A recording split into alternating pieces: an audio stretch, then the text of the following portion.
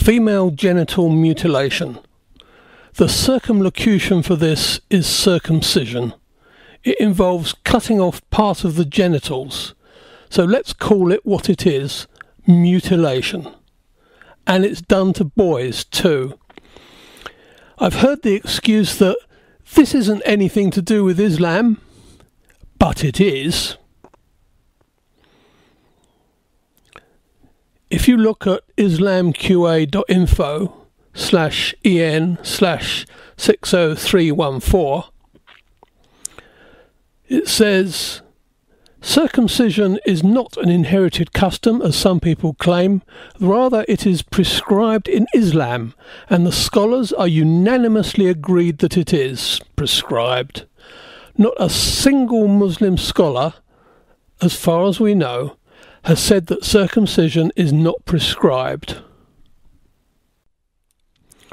The hadith narrated by Al-Bukhari 5889 and Muslim 257 from Abu Hurairah, may Allah be pleased with him, that the Prophet said, "The fitrah is 5 things, or 5 things are part of the fitrah: circumcision, shaving the pubes, cutting the nails, plucking the armpit hairs, and trimming the moustache." This hadith includes circumcision of both males and females. So what are the opinions of the scholars? 1. That it is obligatory for both males and females. This is the view of the Shafis and Hanbalis, and is the view favoured by Al-Quad Abu Bakr ibn al-Arabi among the Malikis. 2. That circumcision is Islamic duty for both males and females. 3.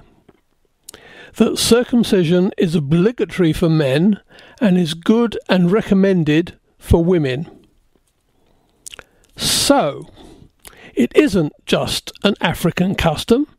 Female genital mutilation is a part of Islam.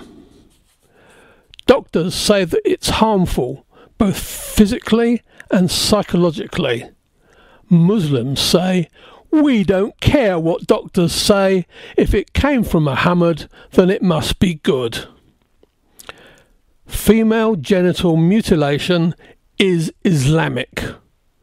Myth busted.